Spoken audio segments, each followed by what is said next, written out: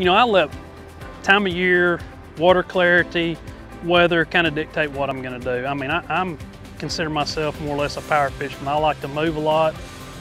I like throwing spinner baits. I like throwing top waters, and I think that's why I like throwing the big lead shaker and football jigs a lot. That's a dang fish. Come over there and grab that. Ate it right off the bottom. Did you see that? I did. I was hung up trying to get my jig unhung, just sitting there bouncing it. When it come off, he smoked it. He'd been sitting there looking at it the whole time, He thinking about eating it. That thing came unhooked and whack! Another twin. You're talking about a shocker. It didn't take you long to set the hook on him once you knew what happened. It didn't. That's like a flipping bite down there. Oh man, that's a good one there. Good, fat, healthy fish.